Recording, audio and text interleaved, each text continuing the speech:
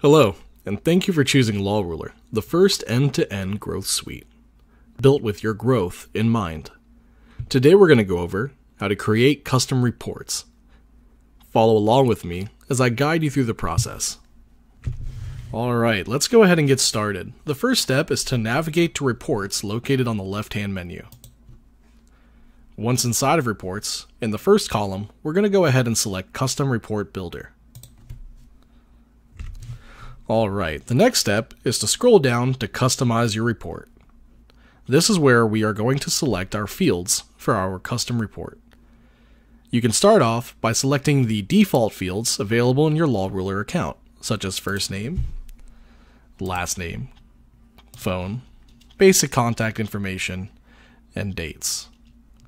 Once you select the ones you want, you can select multiple by clicking Control and selecting different ones, or if they're all in a row, you can select the first one, hold Shift, and select the last one in the sequence that you'd like to select. Once all of the information you'd like is selected, you can go ahead and remove it from this side over to the selected field side with the arrow. That will go ahead and add these columns to your report. If you'd like to pull specific columns from your intake questionnaires on your case types, you can scroll down to Type Case. Under Type Case, you can select which case type's intake you would like to pull columns from. Let's go ahead and select all. So for this intake, I could select the question, who is the other driver? If I'd like that metric to be on the report, I simply click and use the arrow key to move it over to my selected field side. If I made a mistake and need to put a field from this side back into the queue to remove it from my report, I simply click here, use the arrow key to move it over.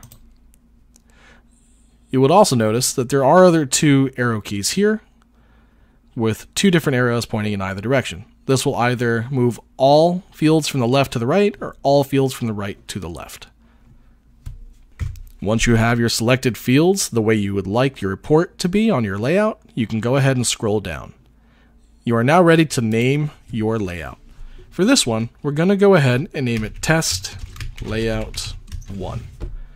Then you can choose if it's either just for yourself or if you'd like it to be available for all users on your portal, you can click this button. Once you're done, go ahead and hit Save. You're going to see a confirmation message at the top of the screen saying the layout was created successfully. Go ahead and hit OK. Once you have saved your new layout, your next step is going to be to go ahead and select your layout from the drop-down options. Go ahead and click the drop-down up at the top where it says Select Your Layout, and find the layout you just created. For this example, we're using our Test Layout 1 that we just built. Below, we can now select the date fields that we would like to run the report on. Go ahead and select the month if you'd like to name it for a specific month or time frame, or you can also do custom date ranges below. Simply click on the calendar and select the date range you would like to run the report for. After selecting the date range, you can then choose to filter the report to show you the data that you would most like to target. For instance, would you only like to see cases? Go ahead and remove the checkmark from leads and intakes. The available filters you can see here are tags, case type, firm, assignee, source, status, owner, and language.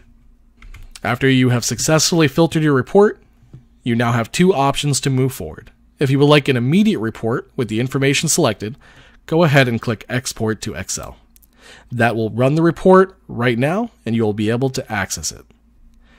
If you would like to schedule it for a later date, go ahead and select Schedule Report. This will allow you to automate the delivery of this report to your email on either a daily, weekly, monthly, or bi-weekly time frame. You can also select which time you would like it to be delivered. Simply place your email address that you would like to be delivered to in this box and hit Save. And that concludes how to build a custom report in your LawRuler portal. As always, thank you for choosing LawRuler. If you have any support questions, we are always happy to help. You are welcome to contact us by email at support@lawruler.com. You can also access our LawRuler support forum at support.lawruler.com. For those of you who want to make changes to LawRuler but simply don't have the time, let our expert staff do the work for you. We offer done-for-you consulting, a service that is billed hourly and available for your convenience. Please contact your account manager to learn more. Thank you again for your time, and from everyone here at the Law Ruler family, we hope you have an amazing day.